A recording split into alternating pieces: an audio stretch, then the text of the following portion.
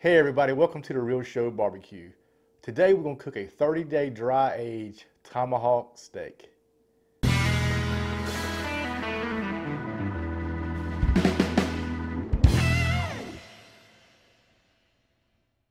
Here is Holy Grail Steak Company's tomahawk steak. It is 30 plus days dry age. This is upper prime Black Angus, 2.5 pounds. It is one mammoth steak. As you can see, it's thick. You can see that color, that dark red that's in there from that dry age. What I did last night is I put some kosher salt on it. So kosher salt for 24 hours to kind of do a dry brine. And now we're gonna put our seasoning on there. I'll show you what we're gonna use for that. The seasoning that I'm going to be using is by TRSBBQ. My buddy Felix owns this company. I've used some of his sauces before, some great stuff. This is a veteran-owned company. Please be sure to check him out. Show more section below. I will leave the information. It's gluten-free. This is a really great seasoning. Barbecue sauces, they're handmade. He does a really good job with this, and he is very passionate about it. So please check him out. Let's go ahead and get the seasoning on there. And my binder today is going to be some garlic infused olive oil. Get this all the way around it.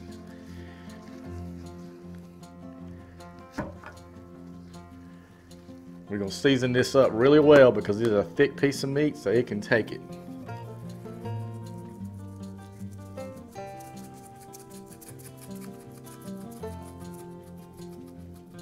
All right, we got it all seasoned up. We're gonna let this sweat out a little bit while we get the pit barrel up to temp, and I'll show you that right now. For those of you that have not seen how a pit barrel is started, this is the charcoal basket here.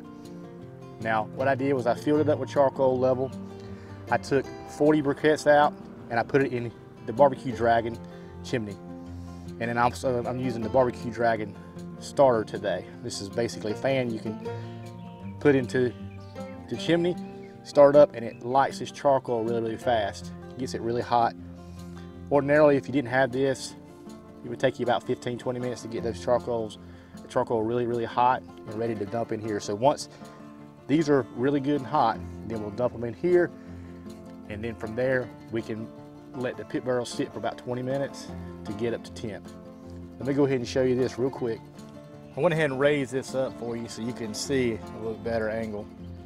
It's got a little turn knob on here. You just turn it.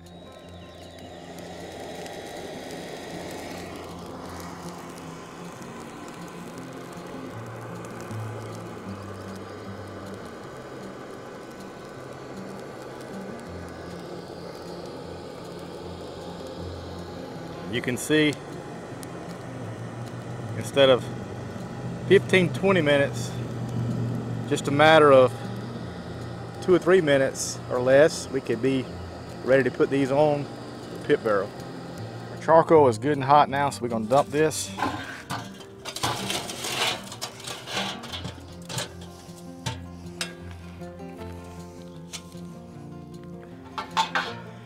Kind of take our charcoal and stir it around a little bit. Kind of get it right there in that middle area.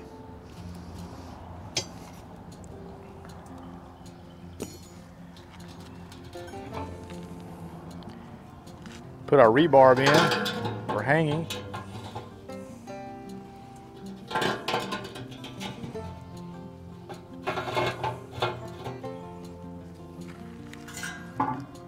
Put our top back on. We're going to give it about 15 to 20 minutes, and then we'll get our steak on.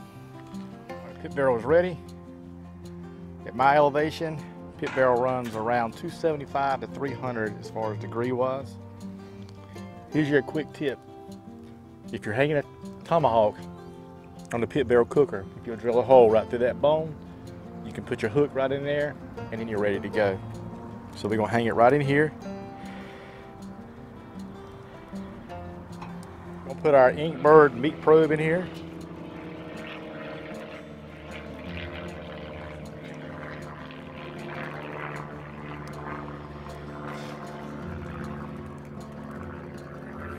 Put our top back on. And I'm looking for somewhere around 135 to 140. I don't want exactly medium rare. I want more of the medium. So we'll check it back in just a little bit. I'll let you know what it looks like. All right, it's been going for 45 minutes. The Inkbird is saying we're at 127 already. So let's take a look at this. Oh, look at that. Hopefully you can see that well. Oh my goodness. That color is awesome. I'm gonna go just a few more minutes. Again, I want mine a little bit more of the medium rare.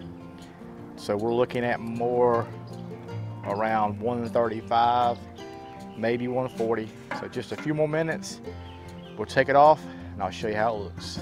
We've been going about 15 more minutes. We're gonna take this off.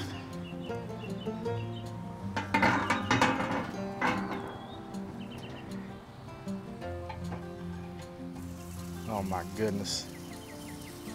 That is one beautiful looking steak. We're gonna take this off and let it rest under some foil for about 5 or 10 minutes. Here is the finished tomahawk.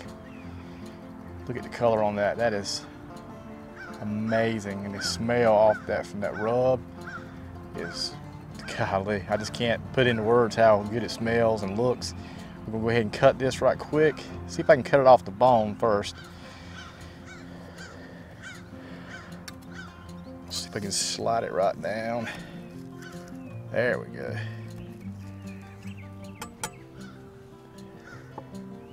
We're just gonna cut right into it. See if I can show you right quick. Hopefully you can see it. The sun is kind of bad out here. And that's exactly where I want it. I want it more of the medium. I'm gonna cut into this bad boy. Of course, I want to get a little bit of that fat to go along with it. It is so juicy. I know the lighting is not doing it justice, but that is a medium. Let's give it a try. Get another shot. Look at that. That is some good looking beef right there.